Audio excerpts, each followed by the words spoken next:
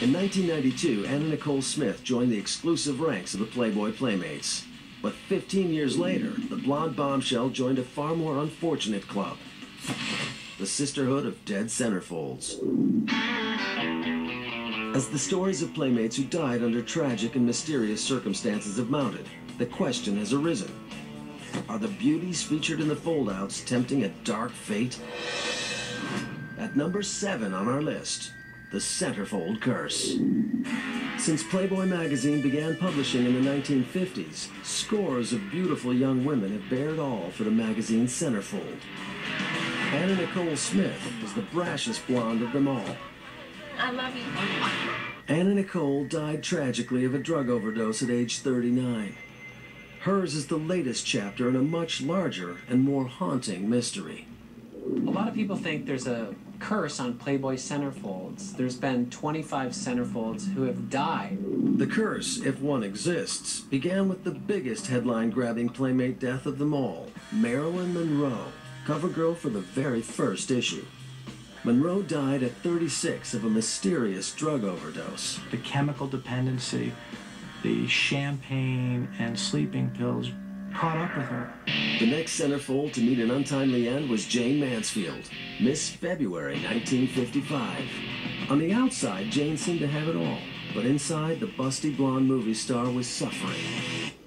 I have wonderful happy moments, but I think a person who is tremendously complicated and involved, I don't think that person would ever, really be a contented, happy person. By 1967, Mansfield was desperate to find happiness by advancing her career. But did she use her smoldering good looks to cut a deal with the dark side? Mansfield became close, some say too close, to the leader of the Church of Satan, Anton LaVey. She would call my grandfather at all hours of day and night. They spent more and more time together. She ended up sort of taking my grandfather on as personal and spiritual consultant. 34-year-old Mansfield may have sensed that something wasn't right.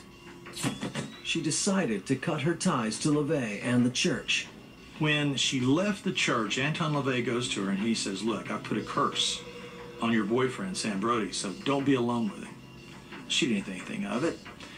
Several weeks later, they were driving in Louisiana, and the car they were in smashed into the back of a tanker truck that was spraying for mosquitoes.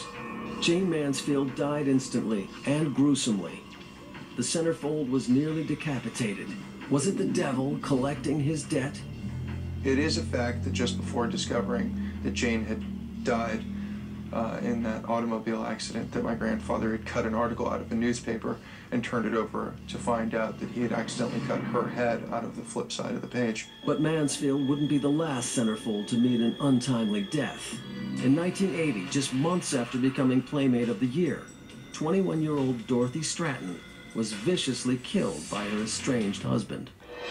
In a jealous rage, Paul Snyder bound Dorothy to her bed, shot her in the face, then committed suicide. Car accidents, drug overdoses, murders. In all, 25 glamorous Playmates have died too soon, which brings up the question, is it a curse to be beautiful? When we return, did a lyrical love note to the devil unleash a chaotic curse on this band of Brits? When you reverse that, you hear a voice that says, "Here's to my sweet Satan."